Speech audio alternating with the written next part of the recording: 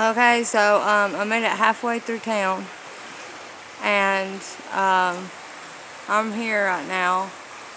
I thought about trying to do building a filter for y'all to see, let y'all see how easy it is.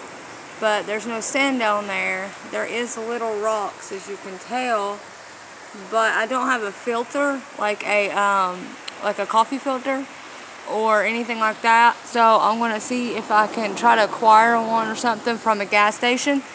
And I do have a couple of bottles that I've got filled up with water, but I'm gonna need more. So anyways, I figure why not do this and try to show y'all how I make one and see if we can succeed. Look at that, people just throwing trash in the water. But anyways, guys, I'm gonna try to make the water filter video today, but there's a lot going on. Everybody knows that they're calling the Michigan flood the 500-year flood, and right now is the same time when Noah, whenever God flooded the earth and Noah had to make the ark and stuff. I think he's supposed to be getting on the ark right now, or it's already happening. Anyways, God sends us things and signs and lets us know things.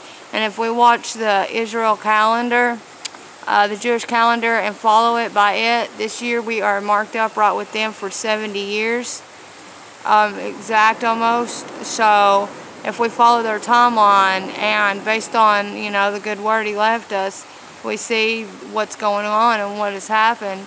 So this flood did mean something. They talked about it before. That one woman, she talks about how they were going to break the dams and flood the area. This is all part of the depopulation. The same thing with the fires, the hurricanes, everything like that.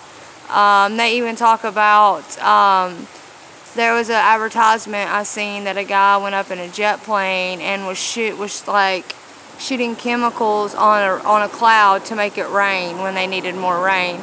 If I can find that, I will upload it, guys. There is some more videos I want to talk about other things with. There's a lot going on we need to go over if y'all still want to hear about it, and we'll go over it all if I get a chance. My phone battery is getting kind of low, but I still should be able to maintain it a little while longer. But I'm definitely going to try to do this water filter for y'all today. Definitely going to try. So I'm going to see if I can't go and figure out how to get some of these tools to make it, and then I'm going to do every bit of it on a video so y'all can see it. So I'll see y'all here in a few. God bless you.